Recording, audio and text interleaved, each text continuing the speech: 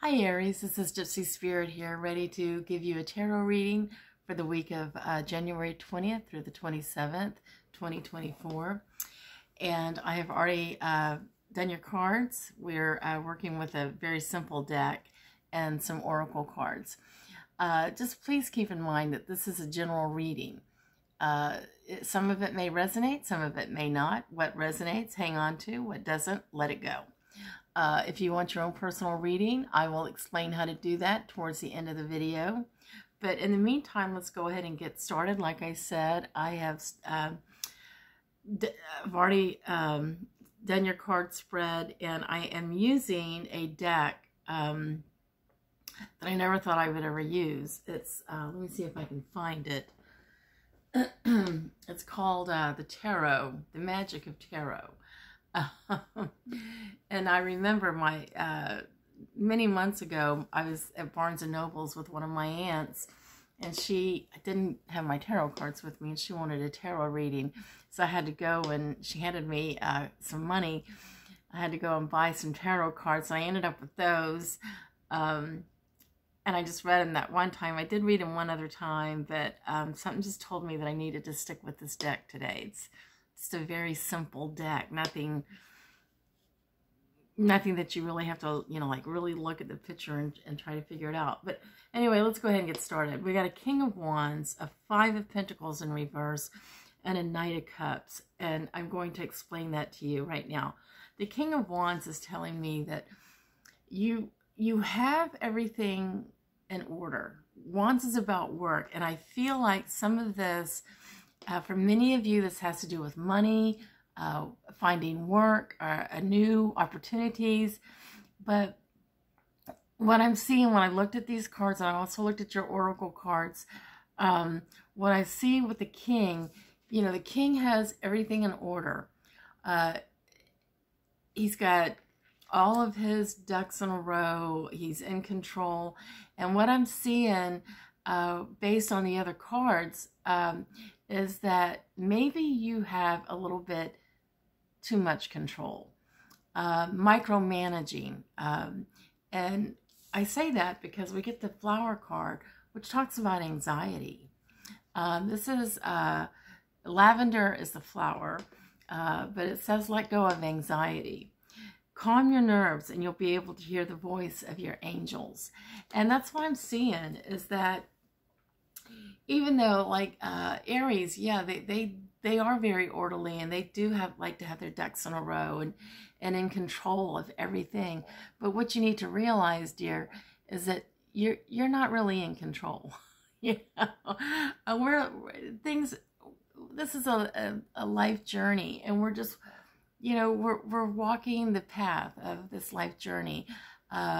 So even though you might think that you have everything in control, you really don't. And you need to loosen up a little bit, Aries. That's what this is saying.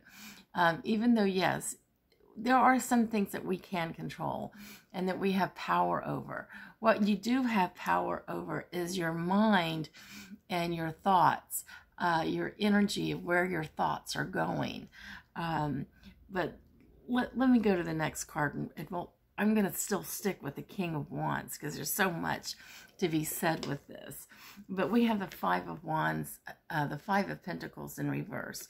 So this is what I'm hearing, is that there may be financial opportunities that are coming your way, or that are in front of you right now, Aries, but you're not taking advantage of it. You're not looking at it because you have like tunnel vision, and this is where we're going back to the King of Wands, work, money.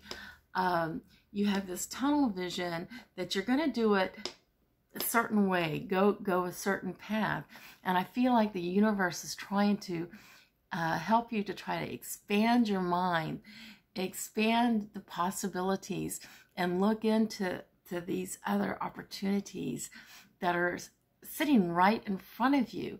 But the problem is that there's a lot of anxiety, like what ifs, stop thinking about those what ifs and just go for it. This is where the anxiety is kicking in, because yes, you do see the opportunities, but there's so much anxiety, like, what if I fail? What if this doesn't work? What if I lose this amount of money or whatever? The map card is a very interesting card in this reading because it says into the unknown. As you can see, like, she's blindfolded, but there's a lot of energy all around her. So yes, I feel like there's opportunities in front of you, Aries, and that you're kind of walking into it or blindfolded, and that's okay. It's all about learning lessons. And how do you know that whatever this opportunity that is in front of you, and that you're so afraid of or have anxiety over, how do you know it's not going to lead you into something else better? And so that's where you have to shift. You have to turn your energy, your thoughts, give your power over to a new energy, and with the attitude of gratitude, of believing that whatever this new opportunity is, don't walk into it with fear. Walk into it believing and knowing and expecting something good to come out of it. Even if it doesn't work out for you and it's not what it's supposed to be, that you're going to learn something, you're going to get something out of it, and that there is a reason for this opportunity to be put in front of you. And so let go of the anxiety. Yes. Surround yourself with some lavender, and just calm your nerves and let go of the anxiety. We also have the last card is the Knight of Cups. So I feel like something happened in regards to money or work with you, Aries, that that caused you to be guarded, and that's why we have this King of Wands, very guarded, having everything under control. You're in your comfort zone now because now you've got everything exactly how you want it. And that's kind of like when the universe throws a monkey wrench at you and says, yeah, no, you're not in control here. Okay, we've got bigger and better things for you. And but yet you're still so guarded because of the pain from the past, or maybe whatever it was that you lost in the past in regards to money or work, that you're in a comfort zone now and you don't want to make any changes. And that's why you're being told, yes, get out of that comfort zone, move forward, because yeah, you're missing some opportunity here. But the Knight of Cups is also telling me that there's healing, and whatever it was that you lost before in the past, or made you, put you on your guard, that it's through these opportunity or this new opportunity that's going to help you heal. And so the Knight of Cups is telling me that yes, there is a chalice. See how he's on his horse, and he's offering you the chalice of healing, a cup of healing. So it is through this opportunity, Aries, that you're going to find some healing, so that you can move forward. And I got to share this angel card with you. It's beautiful. Shanti. Shanti is your angel. And this is what she says. I am the angel of peace. I bring you new tranquility and a smoother road ahead. So yes, I mean, there was a lesson you needed to learn from whatever it was from the past due to your finances or work, whatever. You learned it.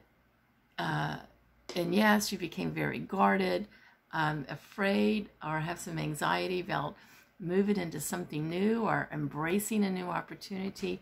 But your angels, your spirit guides are all around you. They're trying to help bring you into a new opportunity, a smoother road.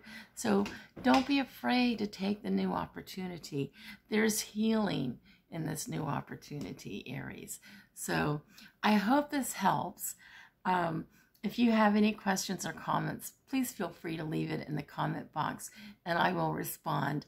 If you want your own personal reading, all you have to do is scroll down to the bottom In the box, it'll give you my website address, and you can go there and learn how to get your own personal reading.